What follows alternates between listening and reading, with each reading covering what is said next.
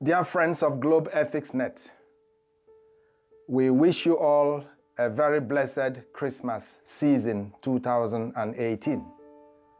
Every year, the season of Christmas and the New Year are celebrated all around the world by peoples and families who spend time to share gifts, make effort to unite, express gratitude for the love they have received during the year, exchanging gifts, cards, well wishes, having time to make fun and eat together.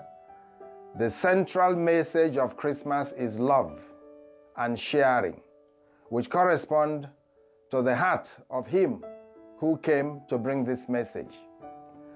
At globeethics.net, we share also with our entire network and friends the challenges confronting humanity at this time.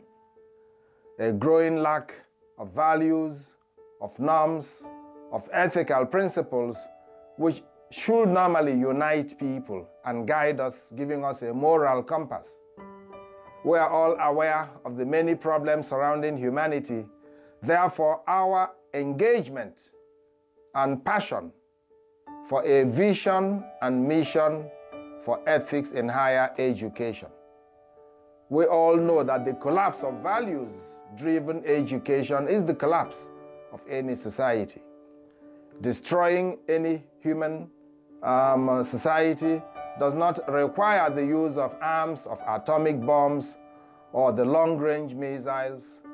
You only require lowering the quality of education and allowing unethical practices to flourish, such as abuse of power, cheating, sexual harassment, indiscipline and corruption, the cult of mediocrity by teachers or students or even the larger society.